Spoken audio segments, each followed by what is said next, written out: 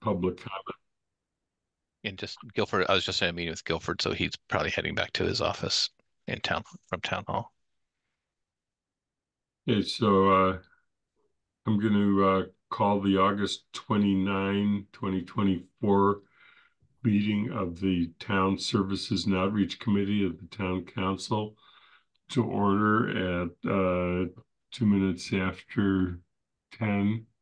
And thank everybody who's being for being here on time. And we'll start.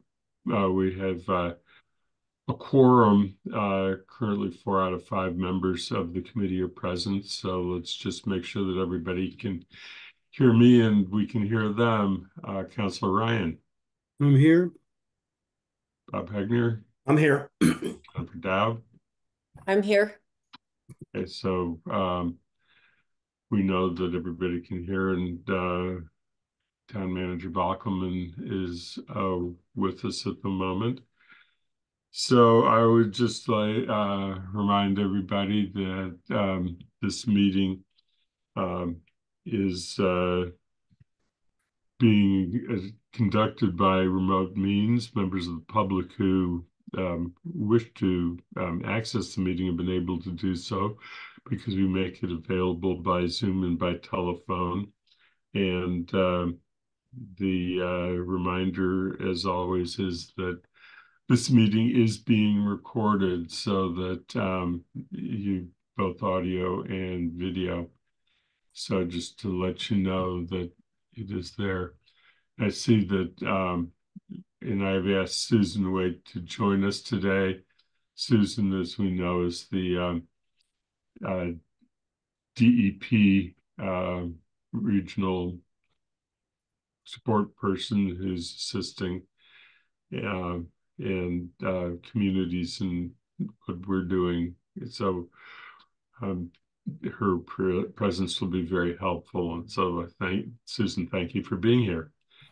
And let's just see if there's anybody in the public who would like to make public comment. We always start our meetings by offering the opportunity, and I see that we have one person who's raised their hand. If anybody else is interested in public comment, please raise your hand. But in the meantime, Darcy Dumont has asked to offer comment to the committee. Darcy, good morning. Morning. So, Are we ready? yes, why don't you go ahead? Good morning. My name is Darcy Dumont, and I'm speaking on behalf of Zero Waste Amherst. We are very gratified that the waste reduction bylaw proposal is moving forward. These comments are with regard to the items in the packet, which just appeared there today that I know of. Zero Waste Amherst believes that the proposal should include universal curbside compost pickup. That is mandatory, universal curbside compost pickup, because opt-in programs simply don't work to significantly reduce waste. A universal program would have some resistance at first, but it wouldn't take long for residents to understand how it reduces their cost by diverting waste from the trash. Communities that have had voluntary programs like Lexington have moved to universal curbside compost pickup based on wanting to have a meaningful amount of waste reduction. If folks are paying extra for the compost option, they're much less likely to do it. Also, there's no need to decide whether it's universal or optional at this time. It makes more sense to get cost estimates for a variety of options if we're sending out an RFP. ZWA also believes, on recommendation of our DEP Municipal Assistance Coordinator, Susan Waite, welcome, Susan, that all single to four family residences should be included in the town contract, including those who use the transfer station, and that everyone should be included in the program, both the hauler and the transfer station, That way they'd, with a much larger membership in the transfer station that way, everyone would be paying a much smaller fee. And by doing so, everyone would have a compost bin where they could divert all food scraps, including the things they don't put in their backyards, meat, fish, dairy, eggs, all dirty paper and compostable containers, of which we have many in Amherst, and potentially yard waste. And they'd be able to use the transfer station also, including recycling hard to recycle materials like mattresses and electronics, which many residents can't do now unless they pay an additional $125. So all residents would have all the services.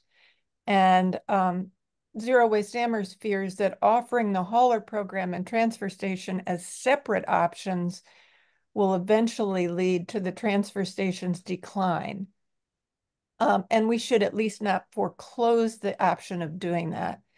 So otherwise, the presentation looks great. We thank Councilors Ryan and Taub for their work on this, and Councilor Steinberg for his work on a potential schedule.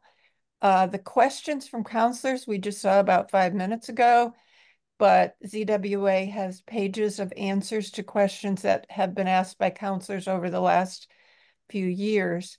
And lastly, we would urge the Town Services and Outreach Committee to be the entity to conduct the outreach needed on the proposal. Thanks very much for your time on this. Thank you for your comments, Darcy. Those very helpful. So I don't see anybody else in the audience who has raised their hand for public comment. I'll give it one more moment. And if I don't see anybody else raising their hand, then we'll conclude that public comment has been completed for today and move on to the next item and ask the town manager to present the recommendations, the appointments that he's made that need council action on Council on Aging and Energy and Climate Action Committee. Thank you, Andy. So the first was the Council on Aging. We have a lot of vacancies on the Council on Aging, and these are the first two that we will be coming forward with as we continue to solicit membership. The first person is Emily Kim. Ms. Kim is a student at Amherst College, so I'm putting her forward as a one-year appointment. But she has been working with seniors for a very long time, even though she is a college student, since where she had early on, even as a high school student, had volunteered in a No One Die as a hospice worker in a No One Dies Alone program, and as part of a Death with Dignity advocacy initiative. And so she's been taking she took a class with seniors and has worked with the senior center. So she's very familiar with the senior center and will continue to participate with the senior center. We really appreciate her perspective and the diversity that she brings. And so we're very excited about her engaging on the council, recognizing that it could be just for a year, but I think that will be a benefit as do the council chair and the director. And the second person is Tricia Montgomery, who is a longtime resident of the town, who is an attorney, has a master's degree in elder law and estate planning, has done an enormous amount of work in the area of disabilities, but also with seniors, has been the ADA representative to the Pioneer Valley Transit Authority Advisory Board, was on the board of directors of Stavros Center. So she brings a real strong skill set to the council as well. So those are those two. And do you want me to just move on to the next set, Andy?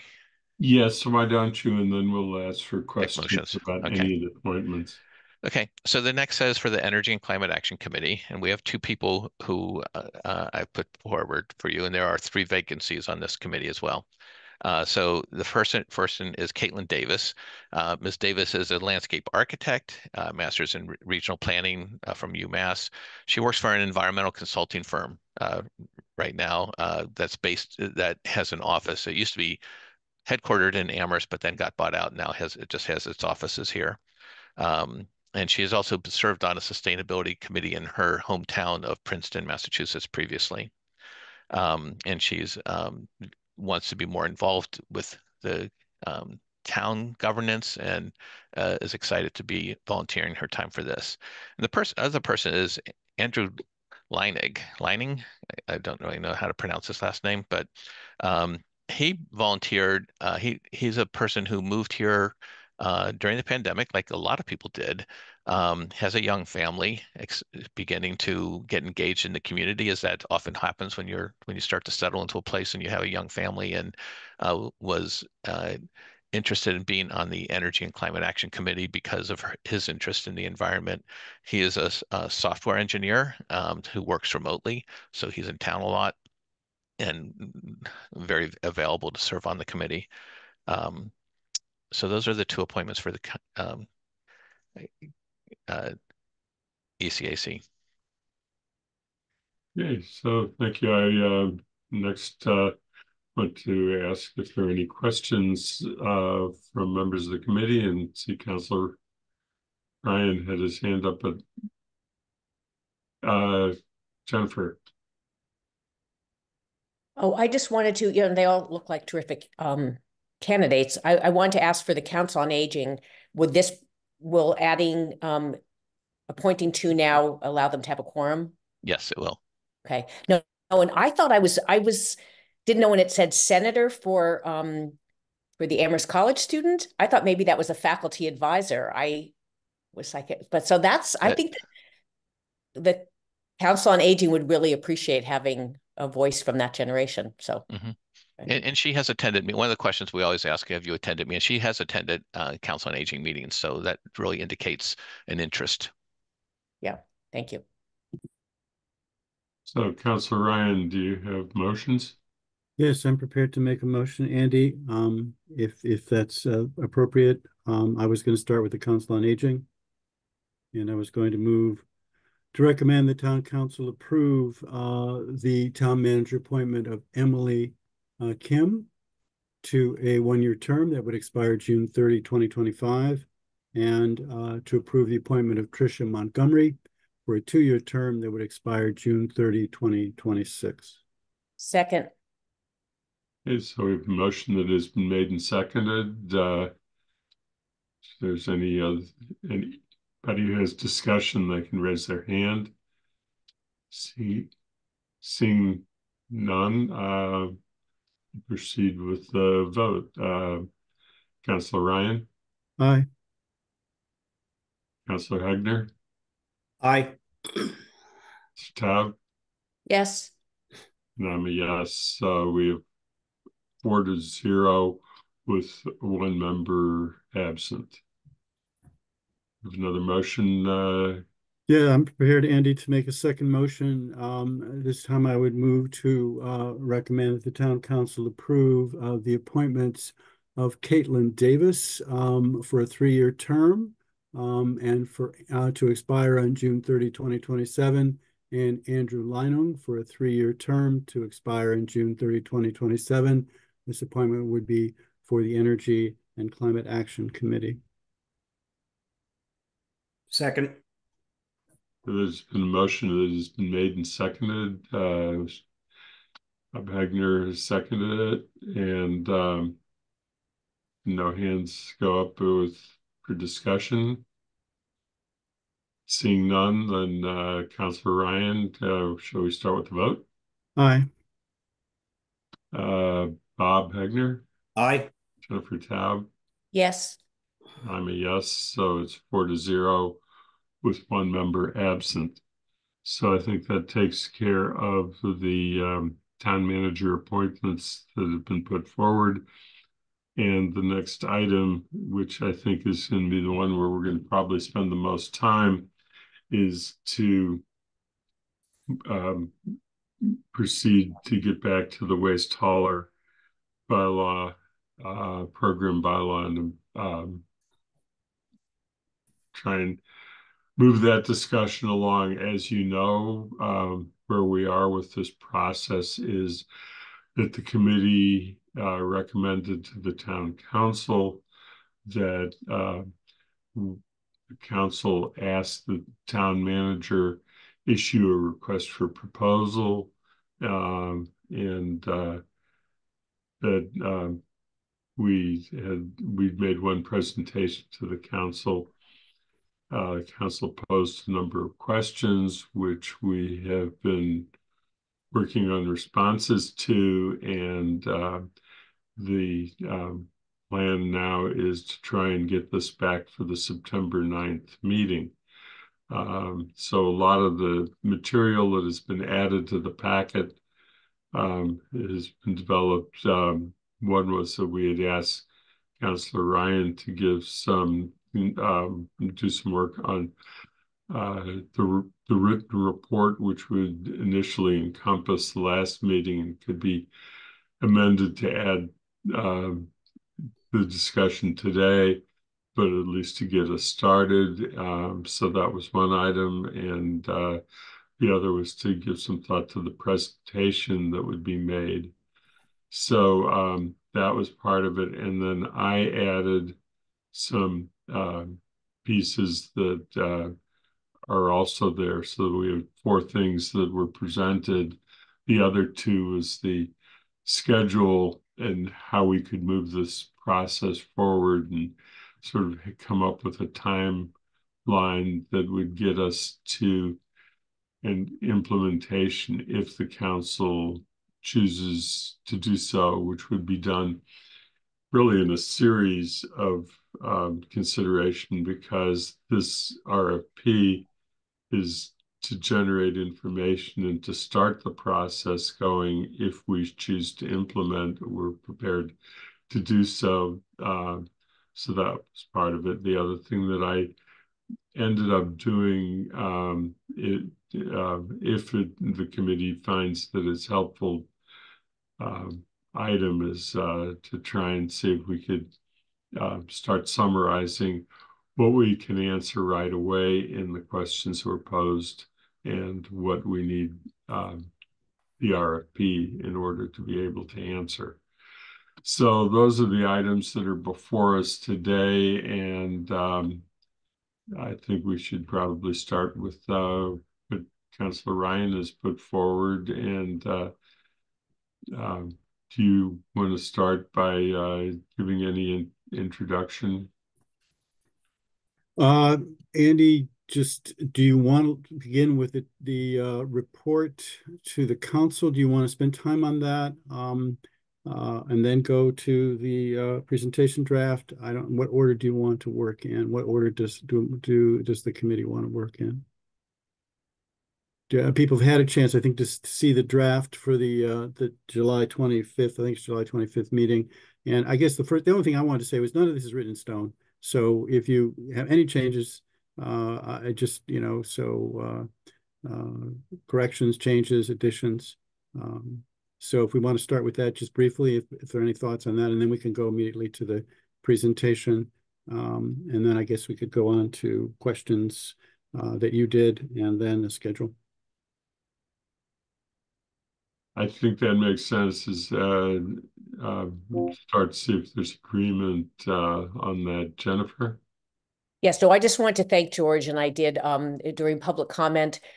George and I were acknowledged for the presentation. George did the presentation. I think he did a great job. So I just don't want to take credit where it's not deserved. So thank you, George. So is there any thoughts about the what's been presented, what George did, which was extremely helpful, is to get us started with summarizing the last meeting and the discussion there. Bob? Yeah, I think both the draft presentation as well as the Q&A document, I'd like to see a little bit more explicit handling of yard waste, because I think yard waste is kind of dumped into recycling in some cases, in some cases it's not. So I think we should be more explicit about what we're proposing for yard waste. For example, in the Q&A, question 2, how do we handle our waste hauling policy now? You also, at the transfer station, you can also dispose of yard waste. So, but it's not listed there. Okay. And I don't know that we have any, the hauler, the licensed hauler USA has any yard waste option.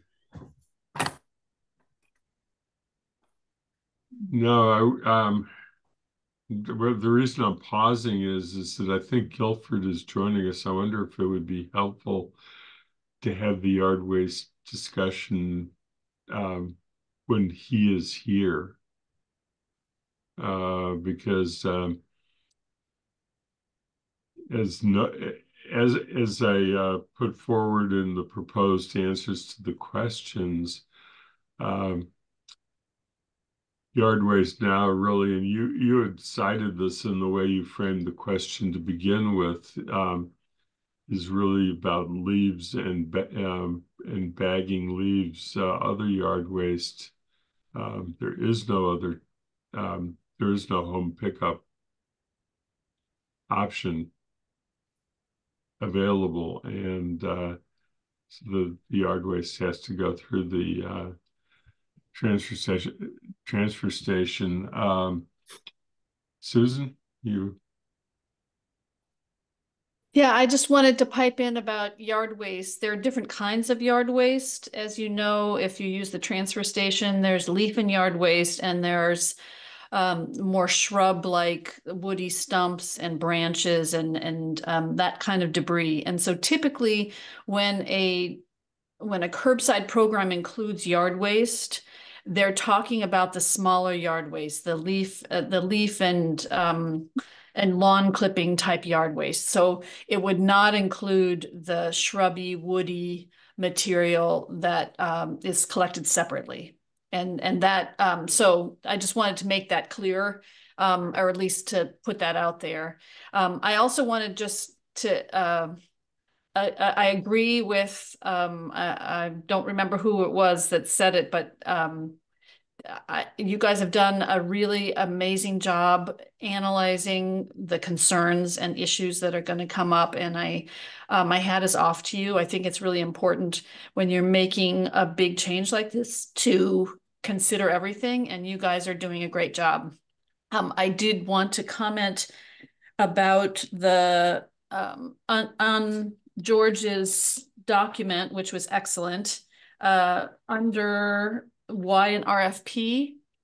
I want just to explain some of those questions are not going to get answered by an RFP because the town needs to decide what they want.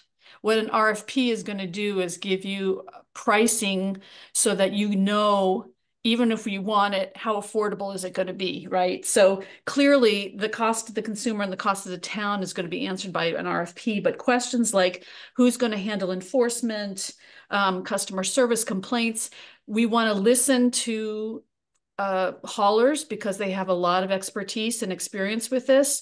We can also listen to municipalities that have these systems in place already and learn from them. And then Amherst needs to decide what they want. And what an RFP is going to do is going to help us understand what those wants are going to actually cost. So I just wanted to clarify that we're not going to ask, or you're not going to ask the haulers who's going to do this. You guys need to decide that and ask them what it's going to cost for them to do your wishes, to heed your wishes. Based on your knowledge of other communities that you work with in Western Massachusetts, such as your service territory, or from what you've heard in other parts of the state, is yard waste ever included within the curbside programs? Yes, it is. I can run a report on that kind of information and share that with you. We can look at those of the 24 communities that have some kind of curbside composting, which of those include yard waste, and then which ones without composting also include yard waste. That's something that we can easily come up with for you. Okay. Bob. Oh, sorry. I didn't take my hand down. Jennifer?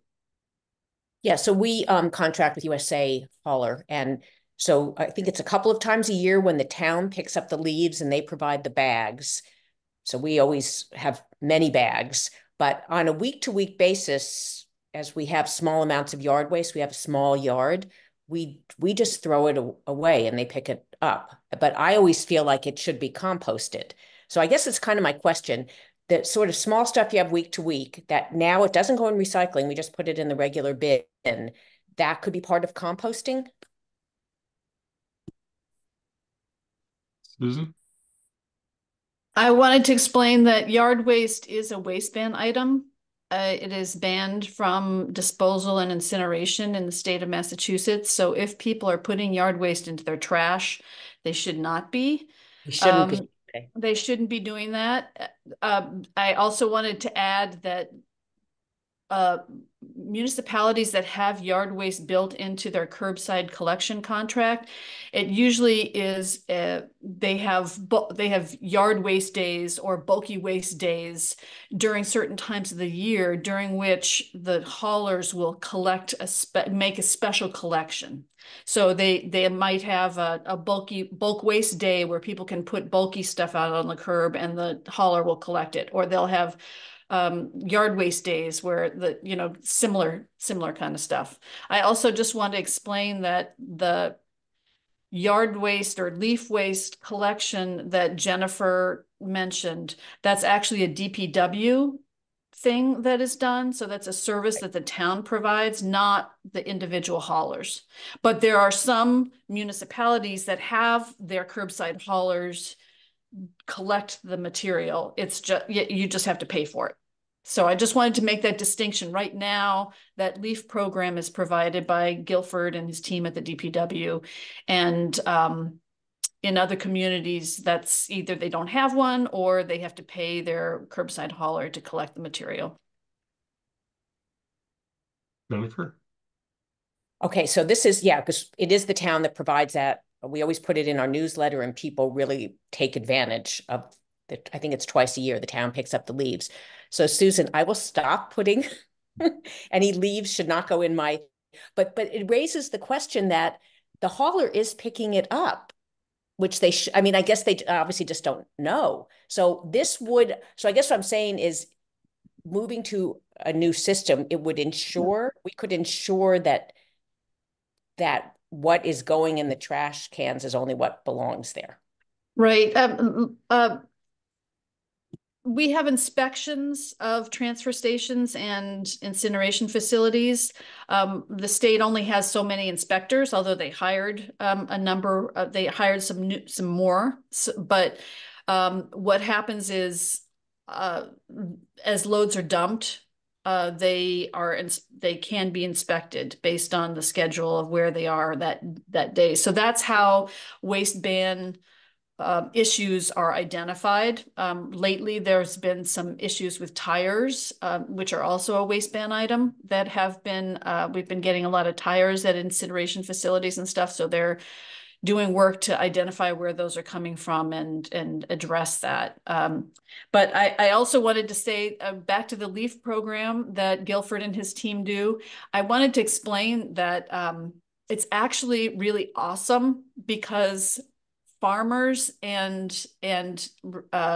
composters will actually collect the leaves before Guilford's team often will collect leaves before Guilford's team even has to do it. So it's kind of a cool thing in a way because there's some sharing involved.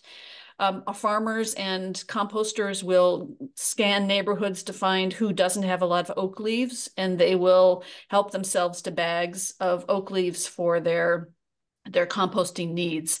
Guilford will have a better understanding of how many leaves are actually not picked up. But I know that in my neighborhood, when people put their bagged leaves out, they often disappear before the truck even comes around to pick them up.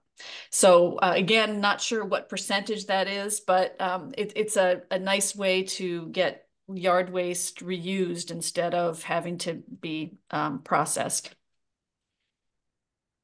So this is helpful to me. I'm just going to jump in if you don't mind, because for me the task is going to be to revise this document so that it reflects the facts. And so what's being pointed out to me is that under the current system, there's some things that need to be added to make this as accurate as possible. For instance, mentioning the fact that the town picks up leaves. And that you can bring yard waste to the branches and such. That just needs to be mentioned. Many of us know that, but it needs to be in here, and it's not at the moment. With yard waste, like flowers and weeds and things like that, that also is banned. I mean, what is it? Anything that comes out of your yard should not go into your, and that should be mentioned as well. So I want to put that in. But does that anything? I mean. Yeah, I'd have to look. I can, if you give me a Grass, minute, yeah. I can look it up. Okay. I have always just considered yard waste, but I'm sure that there are some more specifics to that, George. Let me see if I can pull it up while you guys are talking. Okay. And I think also the discussion at this point makes clear, and Bob's question earlier makes clear that we need to make some decisions. I'm not sure we can make them today, but we should start thinking about them. And at some point, we're going to have to make decisions before we go to an RFP. And so that also gets into the process here. We're going to propose, or I think we're going to propose, that the town hire a consultant to craft an RFP.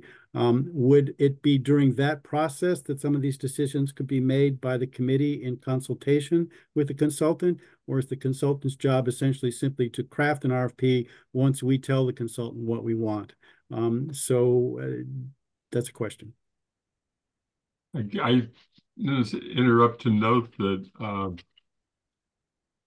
we need to look also at the schedule that I had put together and possible dates.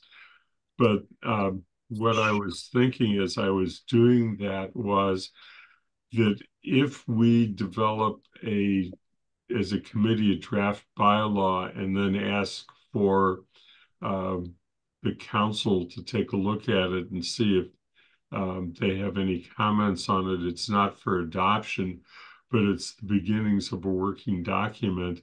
And to make sure that that's early enough in the process that it precedes the issuance of an RFP, so that we would have the start of something that gives that guidance. But it wouldn't be work that we would need to do as a committee that would sort of follow council direction that they want to go forward with the RFP. The reason that there's a time lag in there is that, and this was came from consultation with Paul, that if the council agrees that we should issue the RFP, that then funding for the consultant becomes something that he has to include in the process of, once free cash is certified, that some money becomes available for the consultant, because it is not currently in this year's budget. And so I was trying to make all of that fit together. I don't know, Paul, if you have anything you want to add, raise your hand. Otherwise, we'll go back to Bob. Yeah, I'm glad Guilford is with us now, because back to the question about, what's accepted at the transfer station, there's a sort of a separate pile for leaves and grass clippings, but people put all sorts of stuff in that. They put flowers, they put vines, they put all sorts of things in there. And Guilford, is that acceptable? Is that okay? Or should it really only be leaves and grass? We try to keep it leaves and grass, but if there's a small amount in there, we're okay with it. Okay. Yeah, anything else, Bob? No, that's it. I just wanted to mention that whatever rules that are there, people are going to go around them for convenience. Susan? I looked up the waistband in specifics, and it's leaves, grass, and brush. That is, the brush has to be less than 1 inch in diameter. So any of the real woody, heavy stuff is not part of the waistband. It has, if it's a branch that's more than 1 inch in diameter, it's not specifically listed in the waistband. It's essentially it's easy stuff that's easily composted, right? So yeah, I think that it's worth noting, if I'm correct, and Susan, you can help, or Gifford can help out on this, but USA Trucking doesn't use the state facilities. They have their own. So that when they're disposing of trash, they're not taking it to, they're using their own facility in Connecticut. you'd have to check with them to find out where the final resting place is. As you may know, they purchased the Agawam, the site of the former Agawam incineration facility, and they're turning it into a commercial transfer station. So we might assume that they are bringing recyclables that are collected at that transfer station to their facility in Connecticut, but I don't know for sure. Similarly, with the waste, you know, they're going to take it to the location that's most advantageous cost and resource wise to them. So if there's a landfill or incineration facility that's closer, that makes more sense for them to bring it to economically, they're going to do that. It's not necessarily going to go to Connecticut. It's all, yeah. So it's a question for USA. Councilor Ryan? So again, pardon my dullness, but I just want to be absolutely clear. The yard waste ban bans leaves and grass and branches over 1 inch from going into the less than 1 inch. Yeah. Oh, yeah. No, leaves and grass are okay. So what's banned Thank you. is grass, leaves, and brush that's less than 1 inch in diameter. So other material is technically not banned. I mean, there's a whole document on the waistbands that's, you know, Okay, 20 pages. So we can delve a little deeper into it, but the short answer is what's banned is leaves, grass, and brush that's less than 1 inch in diameter. Okay.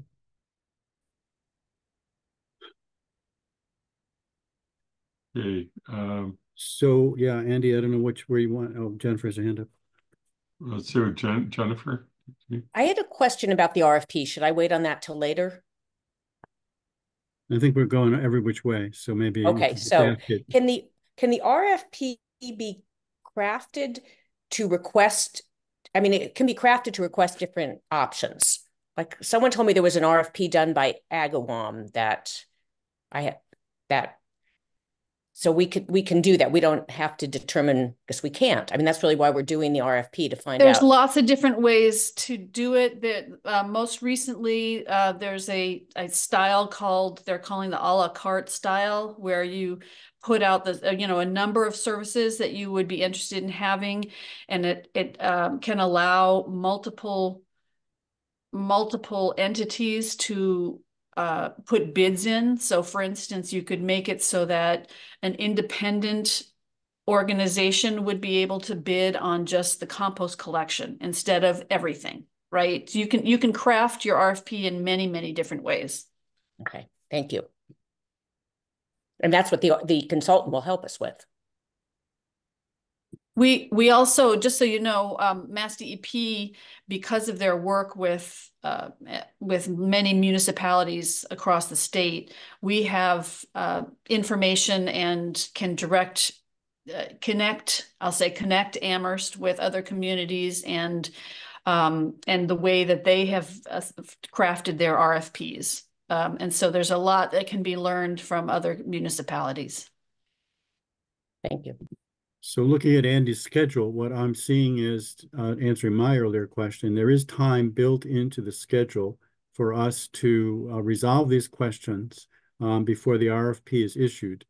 And my understanding is that if we go ahead and hire a consultant, that consultant would assist us both in answering those questions prior to the issuing of the RFP, and then would draft an RFP. Is that correct? So that we will have someone to assist us in answering these questions adequately, so that when we go to the next, when they go, so is that person doing the same thing? They're going to help us and they're also going to do the RFP? Or are we hiring someone simply to craft an RFP once we, this committee, have decided what we want? I think we're going to need help. And are we going to get it? And is that what this consultant can do? That's my question. Paul? Yeah, I think the intent is for the consultant to help to create the RFP. The consultant will not be able to do that independently without in a vacuum. So the consultants will be able to have to come in and talk to the council saying, what do you want to put in the RFP? And then have enough knowledge to be able to say, here are the options. Here's the background on the information. You need to confirm what you'd like to put out for an RFP. And that's the goal. And that's the piece. Why do we need a consultant? Because we just don't have the staff capacity to do that level of detail work that needs to happen before the RFP gets sent out. So again, Andy, looking at your schedule, we see that the consultant would be hired in December, but we're adopting a draft bylaw in November. So I think we're not going to maybe resolve this morning, but I think we're going to have to adjust this a bit, because it doesn't seem like we'll be able to talk to someone helping us answer these questions until at least December. And so we can't really adopt a draft bylaw until we have that person on board, and we can go through it and decide exactly what we want, and that would then go into the bylaw. Is that so? Do we need to adjust this schedule at some point? I'm looking at, I have it on my screen. I don't know about the rest of you, but I'm looking at it as I speak. And I don't know if people can get that up in front of them or if we can put it on the screen. But what it shows is advertising in November, hiring in December, but it also shows us adapting a draft bylaw in November, and the council reviewing that draft bylaw in November. So I think, if I understand what we're proposing, we're going to have to do all that first before we go back, before we draft the bylaw and bring it to the council. Yeah. The one word I would be very cautious about not using is adopt, because adopt is sort of, is that going to be interpreted as passage? So we're working on a draft bylaw, but what I'm saying, Andy, is we can't work on a draft bylaw, I don't think, if we don't have a consultant on hand that we're working with closely to advise us and to guide us. I think this was my initial concern long ago, is that we lack both the expertise and the time to do the kind of detail that's required, and hence we're going to need help. We've had great help from Zero Waste Amherst. There's a lot of information there, and but I think at this stage, we're looking for someone to help us draft this bylaw, not adopt it, but and that looks like it won't happen until at least December. I'm just describing.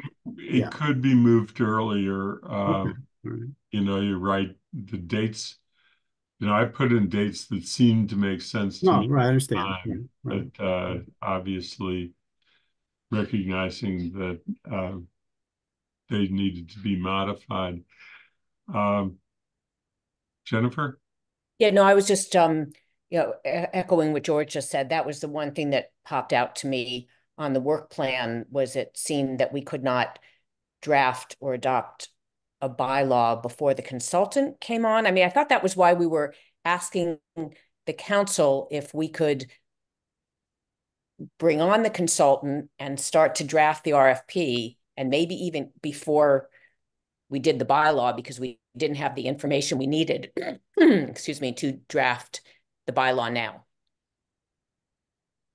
Paul? Yeah, this is a little bit confusing because it is kind of a chicken and egg situation. So the consultant can only draft what the council wants them to draft. And so the council does have a draft bylaw. If that's what you adopt, then that's what the consultant will build to. But what we're saying today is we don't have enough information to really finalize a bylaw but I thought there was a lot of energy from the council committee to get a bylaw in front of the council. So I just think it's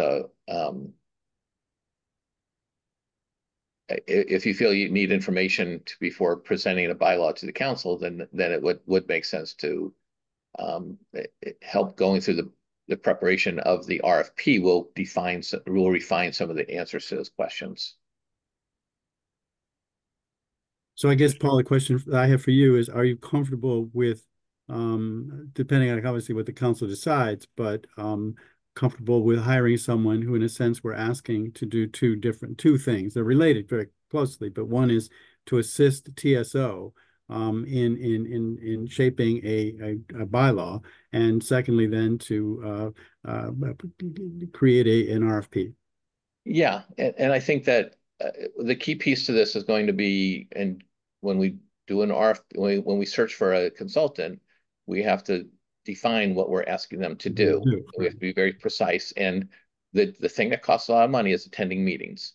So there's always the preparation, the meeting, and then there's cleanup. So every time consultants are very wary of saying, we'll come to every meeting, because they're not on a salary like Susan and I and Guilford are. Right. So they that's where people run into it. It's like, every time they show up, it's $1,000 or whatever it is, Right. So we just want to be clear about what we're asking them to do and what the iterative process is. Yeah, the thing that we might be doing too is recognizing that doing a draft bylaw isn't just 2 steps. There may be more than, because we could begin work on the draft bylaw, and then after we've had the consultant make changes to that draft. That's the advantage of having the draft. It's something that you're working with, but you're going to change, and it may be that the adoption, it's not just have a draft bylaw and then issue the RFP. Maybe there's an extra step in there. The other thing that I've been thinking about in this as we've had this discussion is that we had a comment earlier from Zero Waste Amherst that the ideal would be to have, from their perspective, they put forth the ideal would be to have universal compost pickup, curbside compost pickup. And we don't know that that's feasible, but we're not going to know until we issue the RFP.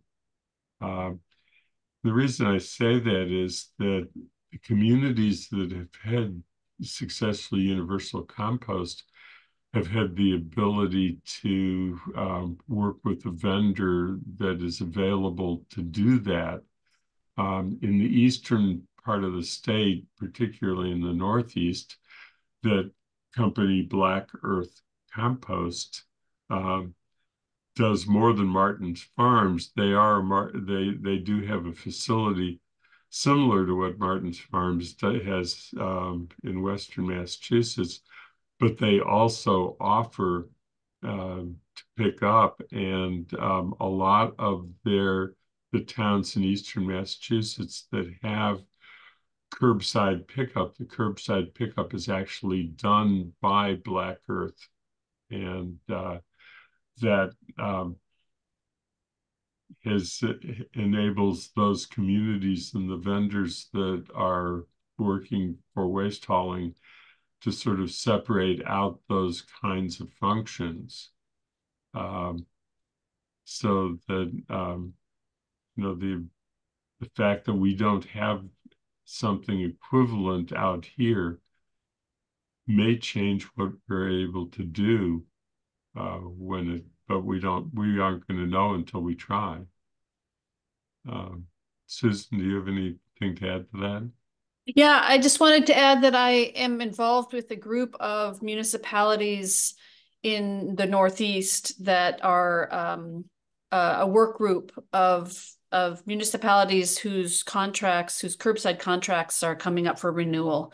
And we just actually had a meeting the other day, and a large number of them are also looking with their next contract for compost collection curbside. So this is something that it's coming. People see it coming. The haulers, if they're smart, they see it coming. So it's not something that's we're on the wave. We're on the crest of the wave to do this. It's something that other states have done, as we know. Major cities have done it. So it's coming, and they know it's coming. So even though we don't have an organization like Black Earth that actually does collection, I think that haulers understand what the future holds. And I personally think that Amherst would be a perfect community as a flagship kind of community to offer, for a major hauler to offer curbside compost collection. It's small, it's dense. You know, it's like if a hauler is interested in doing this and knows that it's going to be something that they offer in the future, Amherst would be a real perfect opportunity for them to figure things out and make it work, and make it work well. So I just wanted to throw that out there. We're not the only community who's very seriously looking for this as a curbside option. It's my understanding that USA is offering it to Amherst customers. They haven't been widely advertising it, but they are offering it, and that they are doing the pickup and then taking it to Martin's Farms, as we understand it. That's what I understand, yes. And so, yeah, but it's on a subscription basis, but yes, they are doing it. Mm-hmm. Okay, Councilor Ryan. Jennifer has her hand up. I'm about to launch into some very specific things. So maybe Jennifer should speak first, and then I'm gonna. Okay, Jennifer.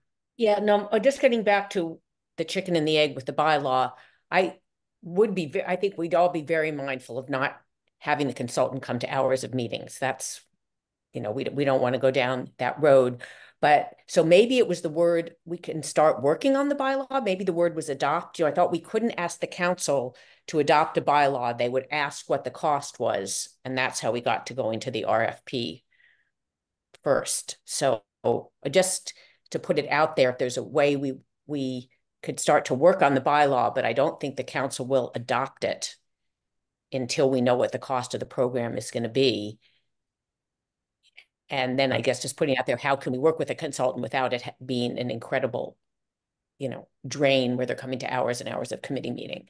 So I think it was the word adopt that was on the work plan for November of this year, that's probably what caught my attention. Yeah, that's got to be changed. I'm approaching this from the perspective of our 8 colleagues who've not been doing this for the last 6 months, and for some of you for the last 2.5 years. And we're asking them, at least if this goes forward on the September 9th, to take an action. So they're going to immediately point out that there are already 2 draft bylaws that we have had before us, and none of them are going to be in the packet. So we should be prepared for that sort of sense of, what's going on here. You had draft bylaws in front of you for some time, and now you're coming to us and saying we're not ready to present a draft bylaw. I think that's where we're at. I'm not right, but I realize 8 of our colleagues are going to look at us with a certain degree of well, you fill in the blank. So our task on the 9th, if we're in agreement, is to convince them to take an action, and that action, if I understand it, is essentially to ask Paul to go out and spend town money to hire a consultant who will assist this committee in shaping this bylaw and in issuing an RFP. Is everyone agreed that that's what we're headed to on September 9th? And we got to get them to agree to do that. Is that anybody who Doesn't I'm agree. asking. I don't, because I know if I were one of those 8 people, I would be looking at us with a certain degree of, well, you describe what word you want to use, when we say, well, we actually don't have a bylaw. And we don't. But if we were to meet with a consultant in X number of months, we would present at least one of the 2 documents that we currently have as a place that we would start, and we would start there. But so just be ready. We need to be ready, and we need to have our argument clear. So will a question be, how much would we be appropriating for the consultant? No, I don't think it's going to be about the dollar amount. It's just I mean, maybe, but I think the question is just going to be, do you want to spend some town money to forward this proposal that we are presenting? I think Susan makes a very good point. I agree with her. I think this is the way things are going. I think it's in other words, curbside composting. I think it's what we should be doing. I have some reservations about mandating it. But right now, as was pointed out earlier in the comments, we don't have to decide that today. We're not. We're simply saying we want to move to that goal of curbside composting and a number of other things. So I'd like to go back to this presentation document because I need to make sure that you all agree with what's in it. I've already making some changes to what the current system is. That has to be improved. The initial paragraph is an introduction. It would not be, so my thought is this would become a PowerPoint. It would be mostly text. I'm not very good at pretty pictures, but essentially something that counselors can look at as we take them through basically what's the current system, what are we proposing, why should we change the current system, and why do we need an RFP, and then next steps. That first section, Roman numeral 1, is simply spoken remarks. I would not put this into a PowerPoint. I would simply read something to this effect as an introduction, or somebody, I don't care who does it, Andy, me, whatever, but essentially telling them this is what we're doing. We're asking you to consider a number of important changes to the way we deal with waste. And we're urging, Andy. Let me dinner. Why don't you lead the discussion for a minute in that direction? I'm going to have to take a break for just a second and I'll be back. Okay. All right.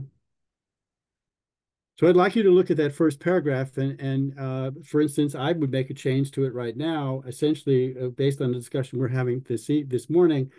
Essentially what we're asking is that we ask the town manager to hire a consultant to do 2 things, to assist us in finalizing a bylaw and to create an RFP. And it's not 2 consultants, just 1. So that part is going to go out. We're just talking about hiring 1 person to assist us.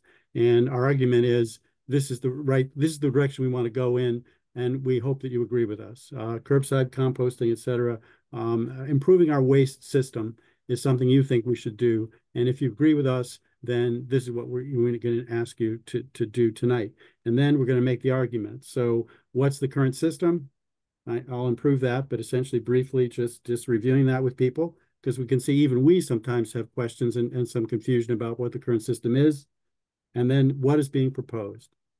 And so maybe we should focus on that. But first, that first paragraph, are you all in agreement with me that it needs to be some edits here, but essentially we're asking for a single consultant to assist us in these 2 tasks. And in the presentation that will follow, we'll make the argument for why we need that and why we should be going in this direction. Would that be a time, maybe just is going back a few more thousand feet, that this, if I'm correct in my history, that this came from the Board of Health to the council? So, I mean, just sort of framing it that way, that it wasn't just something we dreamed up one day, but the Board of Health, and if you want to go back to Zero Waste Amherst or the solid waste. That was Jennifer, yeah. I've certainly thought about that, and at this point I've taken it out, but that's the history of this, and I felt for the maybe a sentence or 2 on that, so just so they know it's not just that. To go back to the history, you start with the Recycling and Refuse Management Committee. Right, it goes way was meeting when Susan was working for the town of Amherst, and that committee developed a recycling and refuse. I can't remember the exact title, but it was something like refuse and recycling management plan. Master plan. Yeah, actually, it was requested by a select board. The select board liaison to the Recycling and Refuse Management Committee said that we had just done a master plan process with consultants, and solid waste was not part of it. So it was suggested that we do something like that and take a look at and make our recommendations for what we should do going forward. So that was the catalyst. Right. And then it And did come from the Board of Health, right? I mean, it wasn't No, just the that the Board of sponsors Health bring this up. eventually, the Board of Health then supported its plan conclusion, but you can't say that the Board of Health started it because it was supporting a plan that was adopted by the Recycling Refuse Management Committee, and then the plan was accepted by the select board, but adoption was not part of the select board action at that point. So, but the Board of Health supported it, but it was not the author of the or creator. This is what I don't want to get into. Okay, I'm sorry. Yeah, I don't want to get into that, but just that it came. I understand, but it'd be nice to say something about the history of this, but you can see what happens. It's a long and complicated, it's got lots of moving parts, and any attempt is going to leave certain things out, and you don't want it to be too long, but I'm certainly willing, I have the time between now and September 9th to construct a short, 2 or 3 slides. I don't know. I'm trying to, present it to my Yeah, no, I know. I just. Right. And my thought was, if they want to discuss history, fine, but I'm not going to talk about it. And I'm hoping they won't. But if the rest of you say, no, we should say something about the history of this, then I will put, and with Andy's help, and we'll put something together. But my thought was just launch right into what why we're here tonight. Yeah, I don't know.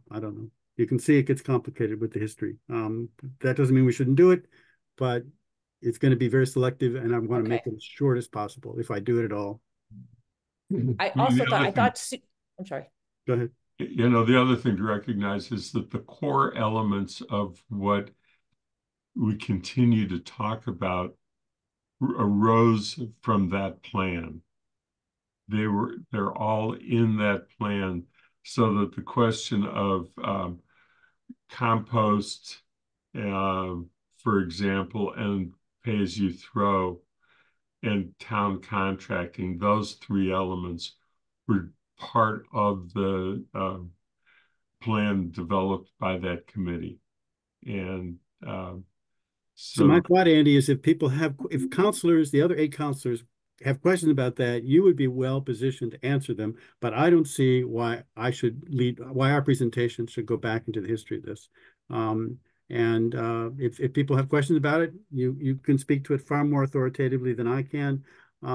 As I said, I'm willing to spend some time crafting a short history of this, but it's going to take up time, and people are going to, so my thought is just don't even touch it. Let's get right into what we're trying to do tonight. And if in the course of the discussion, questions come up about, how did we get here? How did this happen? Then I think I would turn to you. I mean, I have some notes, but do people want me to make a brief historical? Susan, go ahead. I might suggest that you just introduce it with that compost and waste management has long been talked about in the town of Amherst, and that's all you need to say. This is not new. This is not a new issue, right. And then just move on from there. That's what I would suggest. Okay. But do make some acknowledgement that this has been around for a while. Okay. All right. The other thing is, I am just going to, if I may, waste often gets overlooked. And I often say that energy savings is kind of like waste management and recycling is kind of like an aging hippie in people's eyes, and energy conservation is this kind of young college co-ed who's like perky and cute. Right. And but materials management is also climate action. So it often gets overlooked when you look at wasted food and its impact on the climate, when you look at ways that landfills are, I mean, there's lots of different ways that it does make an impact. And so I just wanted to add that you might also just mention that as well in your That's good. introduction. Thank you. So in the brief introductory remarks, I should say something about how long this has been around and how important it is. But no, I'm not going to put it in any slide or get into the details. Good. That makes sense to me. The current system section, Rob, I'm just going to go through this with you as quickly as we can. Jennifer, your hand's up. Did you have a further question? Yeah, no, I just think there's two great quotes. We just got a second one from Susan that materials management is also climate action, but I hear feedback where there's some concern about composting for people that don't compost and the compost pickup, that we're maybe going out on a limb. So I think what Susan also said before, that we are on the wave, that curbside compost pickup is Good. the wave of the future, and that we're not going out on a limb. Good. Get that. And it's been good. Okay. So my job will be to put some of that in a couple of short sentences, and I think it's important before we launch into the meat of the presentation. Okay. All right. What is being proposed? I have a problem with item 3, but we want to get through this, but essentially we're proposing a contract with a waste hauler. Okay, everyone's okay with one? These would be in a PowerPoint, I assume. I'll just put it up on the screen. And again, if later after today you have further concerns or questions, you can always reach out to me, but here's where I would get into a PowerPoint and just list the specifics as much as we can make it. Now, obviously, we said repeatedly, there's a lot, it still has to be determined. That's why I'm going to ask for the help of a consultant, but here's the core of what we are proposing. We'd have a robust pay-as-you-throw system. How that actually would be structured, we don't know, but we want one. Okay. 3, I have a problem here. Both Andy and I looked at this, but the bylaw would either provide compost collection. What did I mean by that? What do we mean by that? Somebody help me here. I took it. Do we want to put in universal composting? Let's start with that. Or we just want to say that we want curbside composting, whether it's mandatory or not, we're not ready to say yet. And I don't know what the first sentence or clause means, and I think I must have wrote it. Maybe, I don't know. But does somebody tell me what the bylaw would provide compost collection? The bylaw doesn't provide compost. Anyway, what am I saying? I think that we're pretty well at the point of saying compost collection is envisioned as an essential element. Right. So something to that effect. Right. The question of universal is the piece that we still need to have some time to work with, because you do get into the question, if you're going to take that step, which that Darcy's public comment was speaking to, which is universal, then is it feasible, and how do you enforce it if you do? And I've actually was looking at other towns. She mentioned Lexington. I haven't seen anything that Lexington has made the decision, certainly has not implemented a decision to make it universal. Susan had asked somebody within her department, and I think came back with a different town, which Hamilton, which has adopted it, and I can actually send you there's something on the MMA we have it website that talked about it. So this should read, the bylaw would provide for curbside collection of compost.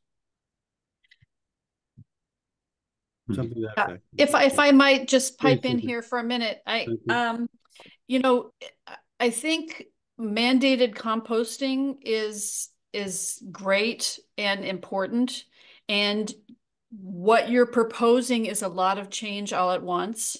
So I would encourage Amherst to consider a phased approach, which could certainly be delineated in the bylaw. but you don't have to go to mandatory composting on day one. You can make it composting available or accessible to everyone and give them all a bin on day one, but the mandate can come a year later. You know, I mean, or whatever. You know, it doesn't have to happen on the same day. You know, it's clean to make that happen, but it may not be the wisest choice given all the other changes that you're talking about implementing. So I just wanted to throw that out there, that you have choices about when this happens, and you don't have to do it all on day one.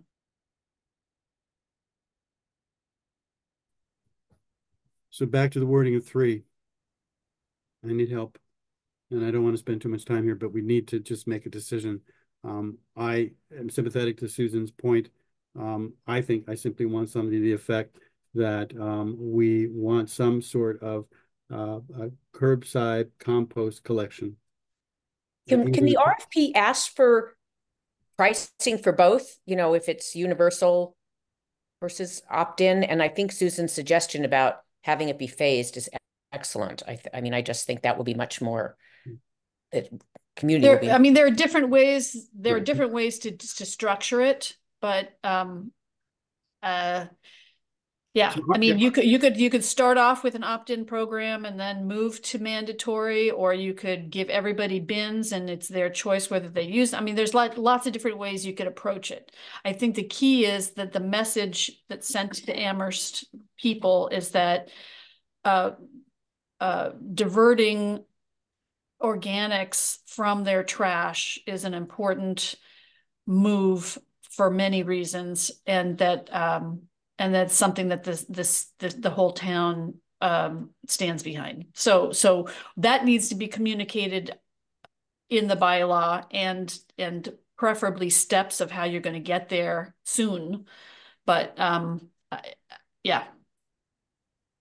So 3 is simply, we are saying to the council, we want some form of curbside composting. And we're not getting into any of the particulars because we're not ready to. And if people have questions about it, we would answer along the lines that Susan has suggested. But this is item 3.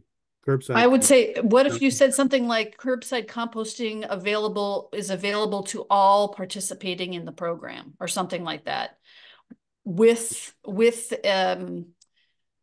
future requirements, you know, to be delineated, or something like that. Okay, but the point is available to all. So there's curbside composting available to all. And then if people have questions, we'll tell them. We're working on it. You know, we're happy to hear your thoughts. I mean, maybe our colleagues will all say we want mandatory composting. Everybody must do it. Right. And I will say available to all at no extra charge. Right. Well, right.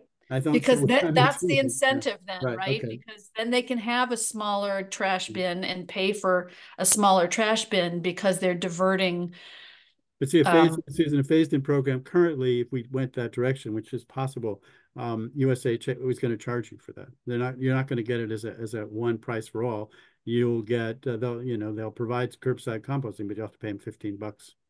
And yeah, so I think right now all we can say is curbside composting available to all. Thoughts of the rest of you? I mean, Susan makes a good point. I'm suggesting we just say available to all. She's suggesting available to all at no extra charge. We're making a commitment there, a promise. I'm not sure we can keep it. Well, what if you said is available to all with additional stipulations to be determined? With additional stipulations up to and including mandatory recycling to be determined. Just an idea.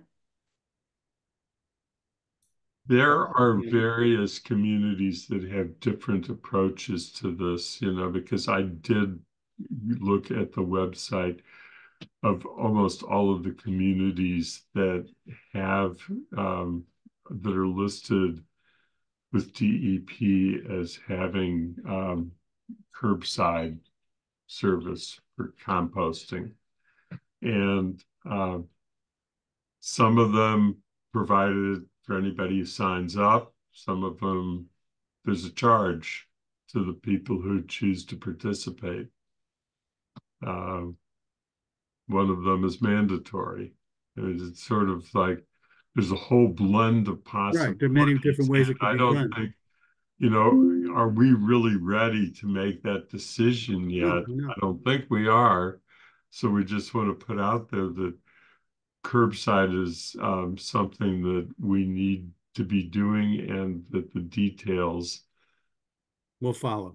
and that Because we try to convince our colleagues that this is a key component, and we don't want to get into the particulars. If they want to raise them, we'll talk about it, but we just want them to agree with us that this is the direction we need to go in, and the rest of the details we'll work it out. So I would just say available to all. Bob's nodding his head. I don't know what Jennifer thinks. Yeah. I hear you, Susan. Yeah, no, that's why we want to retain the consultant, and then the RFP will tell us what it can be offered at different costs. I want us someday to go to a system where everybody does this, and it's expected, and if you want to call it mandated, but I agree with you. I don't think we can do well. But is it, George, are you comfortable saying that with additional requirements up to and including mandatory recycling to be determined? I mean, I think it kind of gives parameters, and it gives where we could go and where we might go, but no promises. Again, I'm reluctant to go there. I just would say if people can ask questions about it, we can talk about it. But right now, I just want them to all agree that we want to go to this in this direction. Universal, curbside composting available to all. So that's where I'm going to leave it, unless I hear Bob. Yeah, I agree with you, George. I think if we bring up mandatory or some sort of enforcement, it's going to scare people off, and all hell's going to break loose. Yeah, it's going to be really bad. I think we need to ease into it, as you suggested, Susan. I think we need to, it may be that we eventually get there, but right now, my kind of feeling out constituents are, people are kind of like, as long as it doesn't cost me more, I don't care what happens. But they're not ready yet to really think through what it means for everything. And this is a big change for everybody. So, and quite honestly, we're not there. I mean, let's be honest, we're not there. Okay. So that's why I want to keep it open. Can we go to item 4? I'm sorry, Jennifer. No, it's okay. It's just gonna. So the next one is the transfer station stays open as an alternative for those who wish to dispose of their trash, recycling, compost on their own. Now, we definitely, that has to be there. That it is important, and the only thing that we need to recognize as a committee and decide what to do with is the fact that we don't know whether eliminating the transfer station as an option so that it would increase the number of households that then are participating in curbside, and whether that will reduce the cost per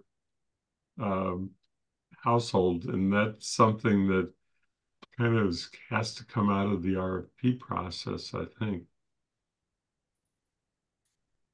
Susan? Sorry, Bob. Well, one of the things that I had proposed, so you have to balance, in order to get a good price, we want to be able to have a good number of participants in the program. So you can't make this a mandatory program. It has to be an opt-out type program. And so what options you don't have to provide an option, but you need to make sure that there's an option available to people for if they choose not to participate in this program. What I had suggested at one point was that because the transfer station is run with an enterprise, it's funded through an enterprise fund.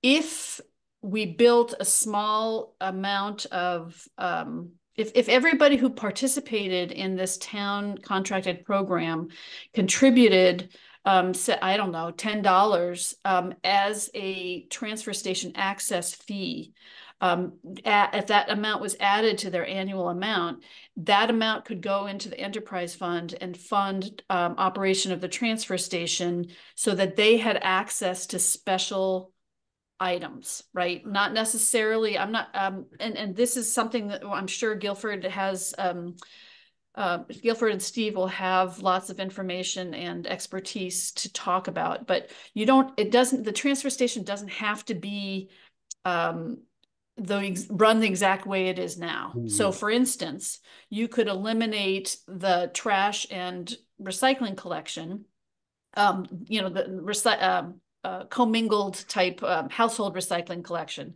And it could just be a place for excess bulky waste and special needs materials, right?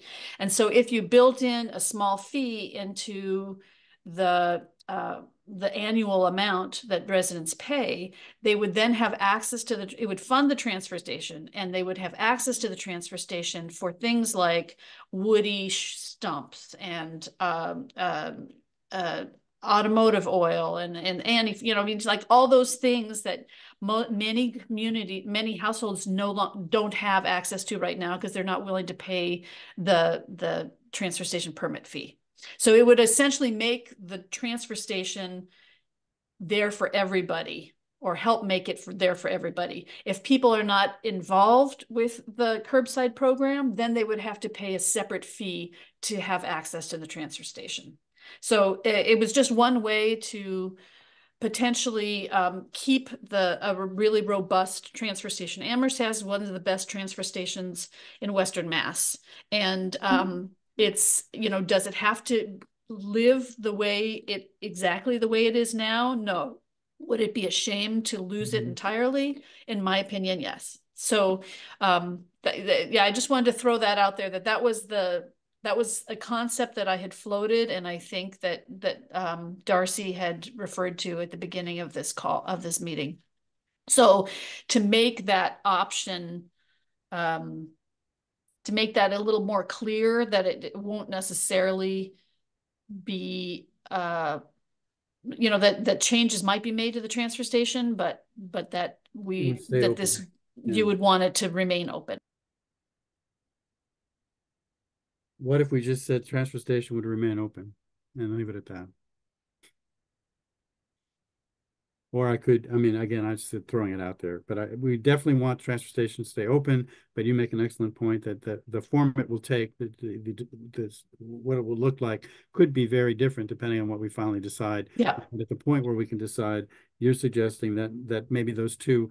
So one could be it stays as it is, where you can dispose. It's a kind of an opt-out, and the other would be. And then you get into the details. I'm not sure how much I want to get into it, but essentially, or maybe you just say. Yeah, I'm looking for guidance here. I mean, just one more thing. The hours could change. Maybe it's only open on Saturdays and Sundays for a few hours. Also, Guilford has mentioned this in the past. It's possible that a hauler would be interested in having access to the transfer station as an aggregation site, where they could have a semi-tractor trailer of something and, collect it there so that they don't have to drive all the way down to Springfield each time they have a full truck. So I mean, they're just, it gives us options too. And so it'd be a shame to I just don't think it's a wise idea to say that it's going to close or, make a decision at this time. We're certainly not going to do that. What this says is it stays open. The question from my colleagues is whether they want me to add, something to the effect that its final disposition is to be determined, but we're committed to keeping it open. And maybe not get into, here I offer as an alternative. I thought of it as an opt-out. Do we want to include the opt-out, or we want to just say it's going to stay open, but its final, what it finally will be doing is going to be determined? I think the latter. So vague, so maybe take out the opt-out and just say it's going to stay open, and through the RFP process, we will determine what its role is going to be. People okay with that? I'm good with that. Any thoughts? Anyone else? Susan, anybody else? Andy, Bob, Paul? I'm okay with that. I think the opt-out is important because You want to keep it I in? think we have to recognize that one of the things we have to get to as part of this process is where we have the community engagement.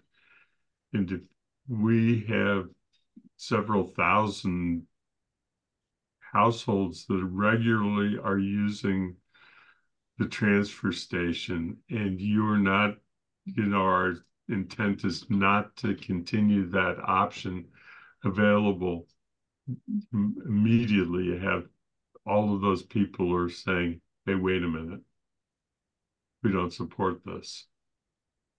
So But be honest, Andy, careful about it's that. open. It's open. We just don't know. We just don't know. And saying that it's going to be open and it will provide an opt-out option is perhaps more than we can actually, A, commit to as a group, and B, honestly commit to, because we just don't know. We don't know how it's going to play out. As Susan points out, there are a number of different ways it could go. If I write it the way it is right now, it sounds like it's going to stay open as an opt-out. And I will write that if that's what the four of you or the rest of, if the majority wants that, that's what I'll write. But what I'm hearing from Susan and what I'm thinking is that that's actually not necessarily the way this could play out.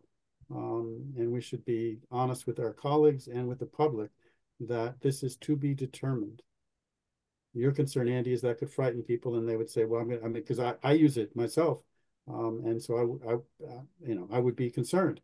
But Susan offers a scenario where that would address a lot of my concerns. So I think, okay, fine. Again, do people want the opt-out in? I'm saying no. Let's just keep it.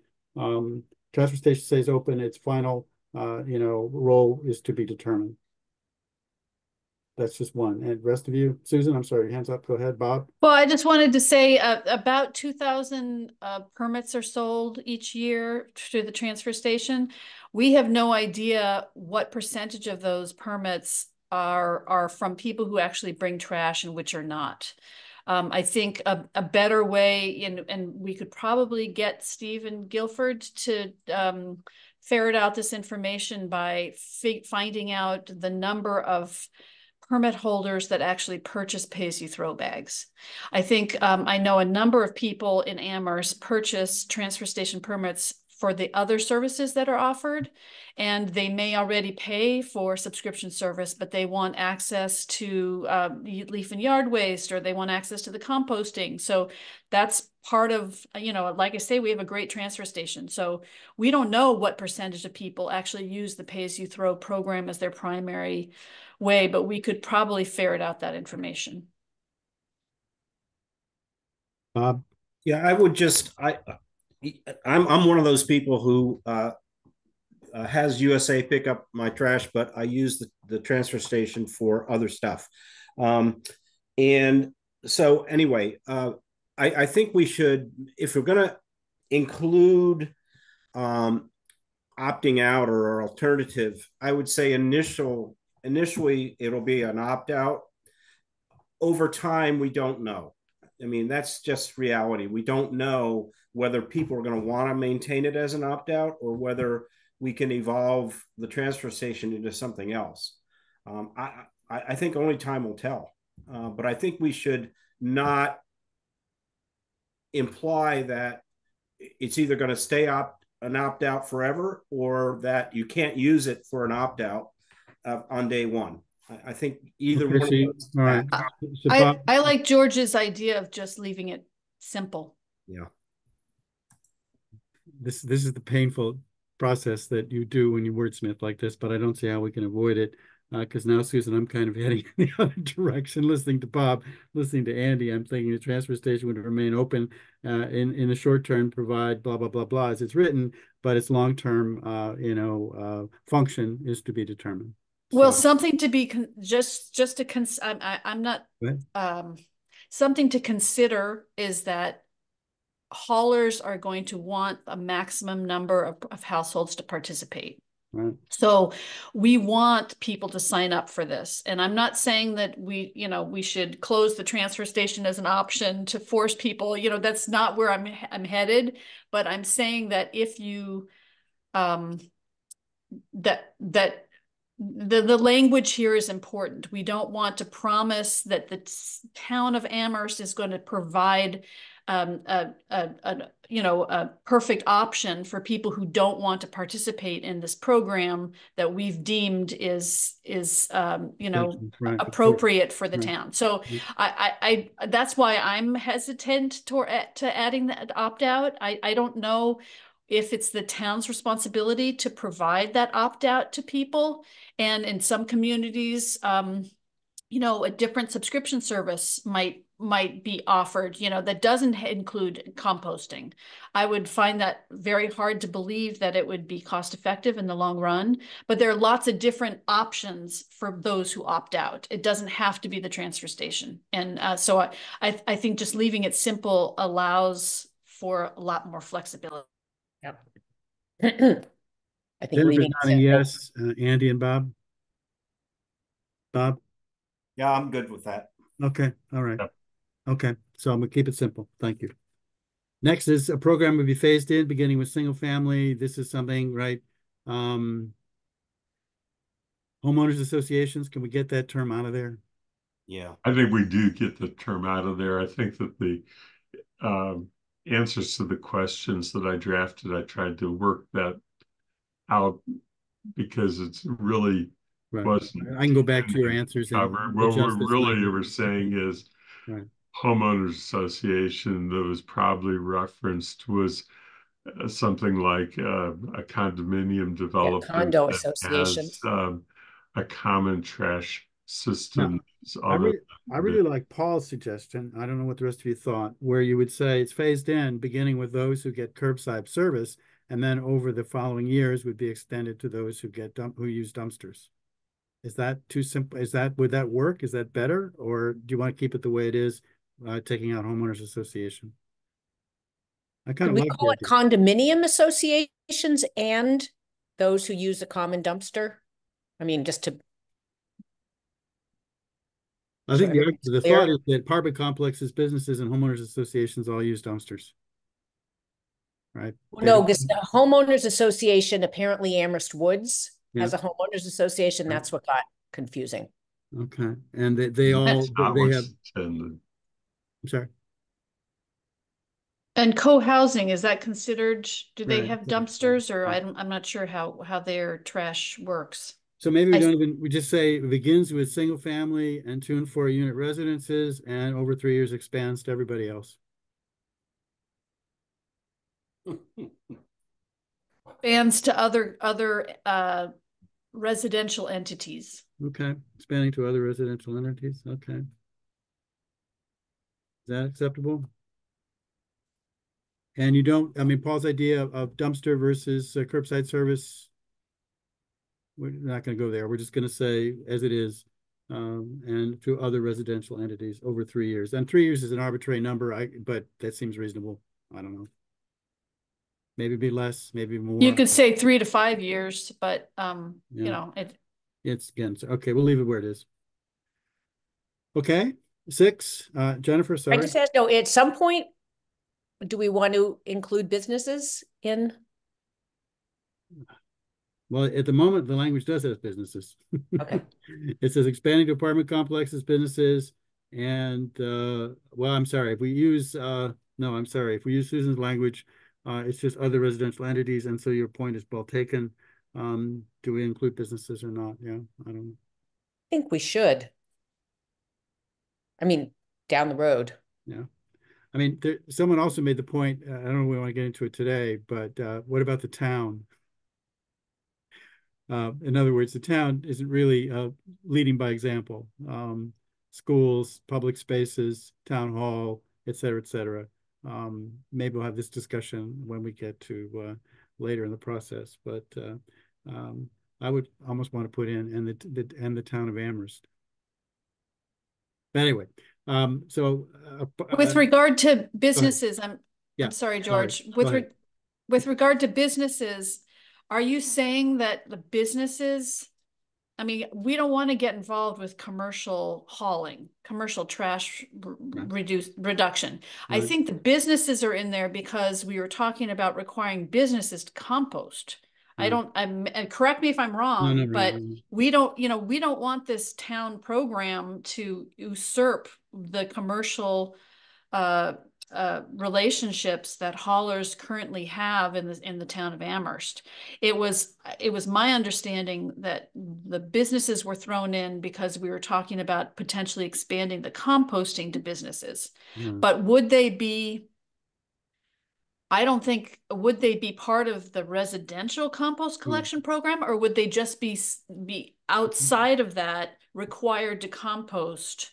Right. You know, and under separate, so we might want to make that distinction.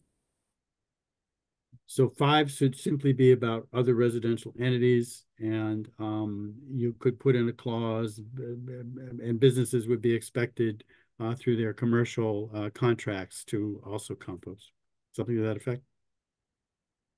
That Well, sound- you know, it occurs to me, wouldn't that be a Board of Health thing, a regulation to require commercial entities to compost? That doesn't necessarily have to have anything to do with the bylaw, does it?